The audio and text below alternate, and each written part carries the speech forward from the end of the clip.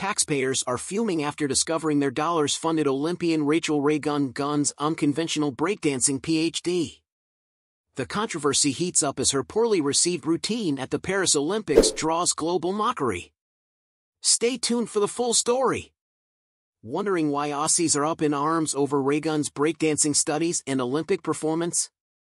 We'll unpack the outrage, the backlash, and why some believe this university funding is a total waste.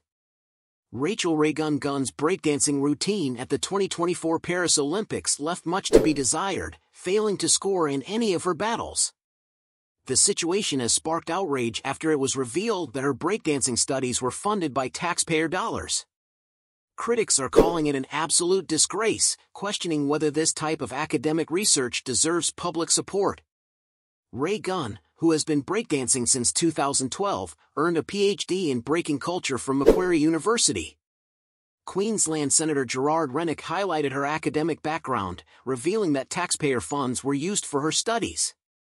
The backlash has centered around the perception that breakdancing is an inappropriate focus for government-subsidized research, especially amid Australia's current cost of living crisis.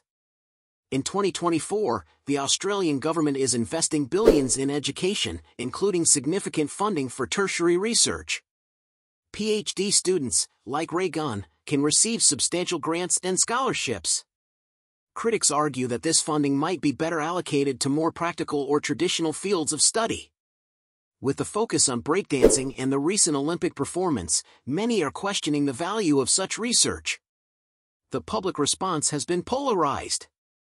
Many Aussies are expressing their frustration, with comments criticizing the university system and questioning the worth of Raygun's academic achievements. However, there are also voices defending her, arguing that diverse academic research contributes to cultural and intellectual growth. Supporters believe the criticism is unfair and that Raygun's dedication to her sport and studies deserves recognition. What do you think about the controversy surrounding Raygun's breakdancing PhD and Olympic performance? Is it a misuse of taxpayer funds or a valid academic pursuit?